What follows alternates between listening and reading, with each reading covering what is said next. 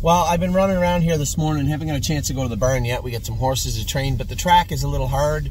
As you can imagine, it's -4 and there's still a little dampness in the air. So it really makes it for a firm surface.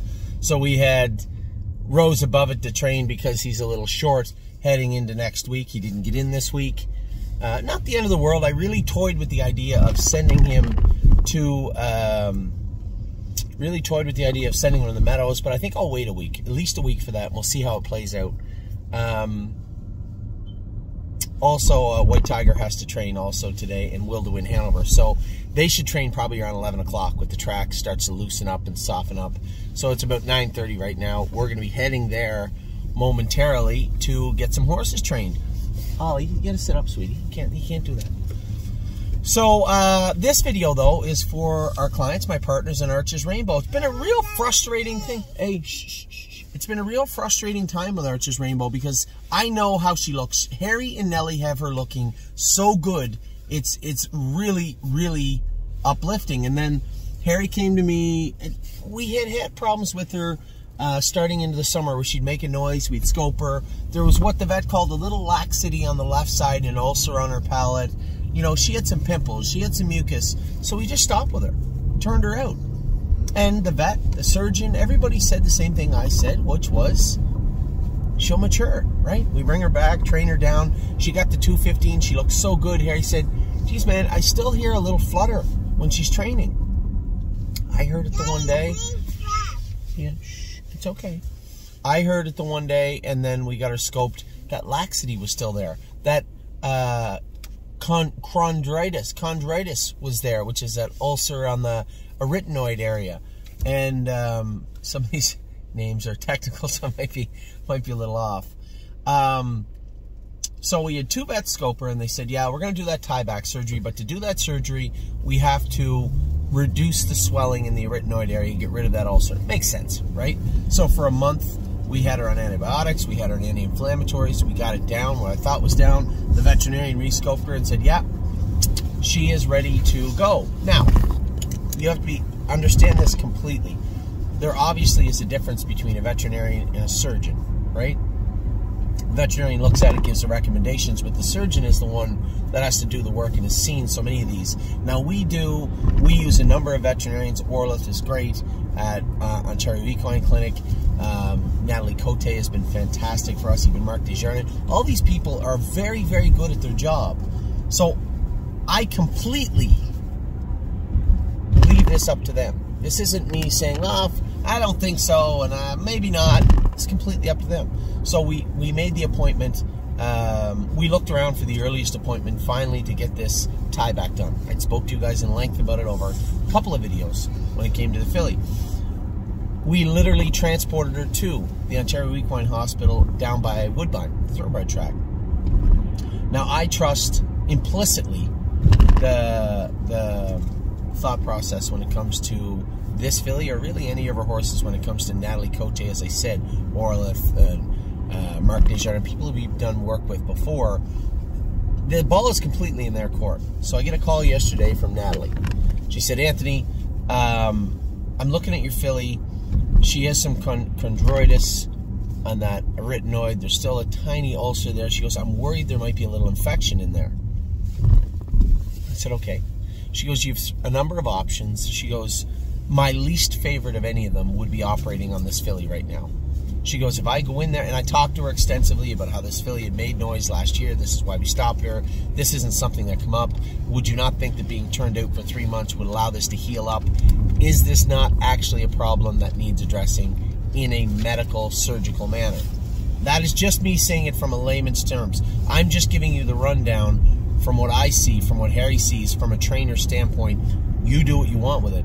She said, yes, I agree, but when you talk about infection in that arytenoid area, it can be walled off, it can be deep in the tissue, and it's really pesky and difficult to combat.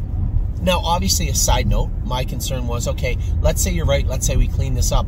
Would that area, the way it is structured, not be prone to another ulcer, right?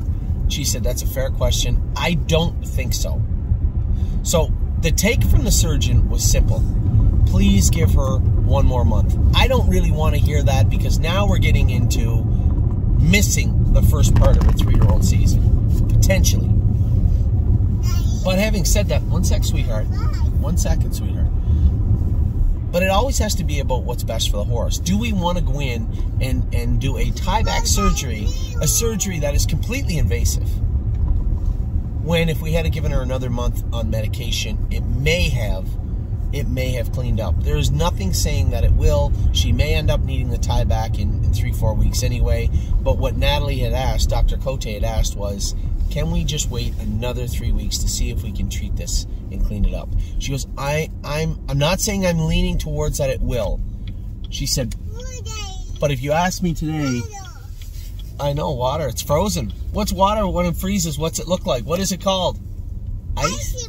That's right, ice. Why is she saying icy boy? I don't know.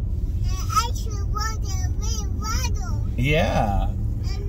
More ice over there. Look at the ice over there.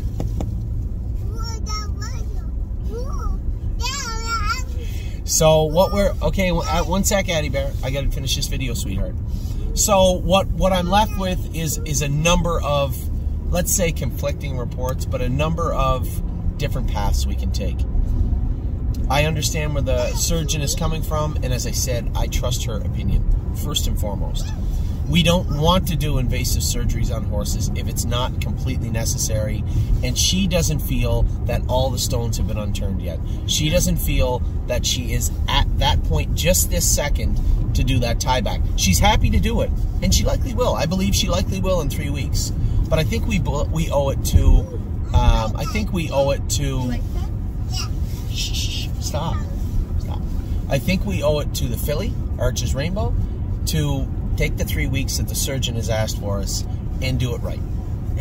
We can't always do everything perfectly, but we can do them right when we're supposed to. In 3 weeks' time, if by chance, I won't use the word miracle, but by some chance she's cleaned up and the surgeon says, see, I don't think you're going to need it. My biggest, I guess, the turning point in the whole conversation is when I asked her point blank, is this not something that if it does by some stroke of luck clean itself up and fix itself, you know, through, not itself, but through medication, through antibiotics and anti-inflammatories, if this does heal up, is the structure of that throat not such that it will reappear? It will come back again, or maybe again and again. She said, no, not from what I see in the scope. I don't see any structural problems with this filly. And I think that was the deciding factor for me. That and the fact that we don't want to be doing invasive surgeries on horses if they may or may not need it. So for those of you out there, I was just going to post this. For my partners on... Hey, I was just going to post this for my partners on Arches Rainbow, but then I thought, this is a good learning experience for everybody. We have a filly that has a problem. It is fixable. But it's fixable in many, many different ways. When I take everything into account, first and foremost, the recommendations of the surgeon herself, who's seen hundreds, if not thousands, of these issues and fixed many of them, both surgically and medically. Taking into account her recommendations, I believe that we should wait the 3 weeks. It is bumping up close, because it isn't just 3 weeks to do the surgery and away we go. No. It's 3 weeks. Do the surgery, then you got to let this as a specific surgery where you have sutures in soft tissue in her throat. You have to let that heal up completely. So it's not 3 weeks, it's 7 weeks, and we've already been 4. So now you're looking at 11. You're almost 3 months away from the track by the time you get her back on there. Now, is there ways we can expedite that? Can she go on a treadmill? Can she go in a pool? I don't think so, because this is an area of her throat that has to be kept quiet. You can't inflame it and overwork it until it's ready to work. So we're gonna have to ride this out. First and foremost, the filly looks like $1 million. She looks fantastic. The job that Harry and Nellie both do on a regular basis, but 100% have done on this filly, is incredible. She looks great. I'm not completely concerned, a little bummed out. I wanted her racing by now, but instead we have to take the time to, as Natalie said, do it right. We don't want to make a mistake when it comes to something as invasive as a tie-back surgery. So that's where we're at. I know it's a very long email, or a very long video, but I wanted to make sure I articulated to you the way it was articulated to me. I believe I have. So, When it comes to Arches Rainbow, we are going to wait the extra 3 weeks. She was there, prepped, ready to go. The surgeon made the decision, asked me to make the decision. Can we wait 3 more weeks and treat her? Absolutely yes. She is already booked in for 3 weeks from now, or 4 weeks from yesterday, I believe, to get the surgery done if she needs it. So there won't be any more waiting after that period.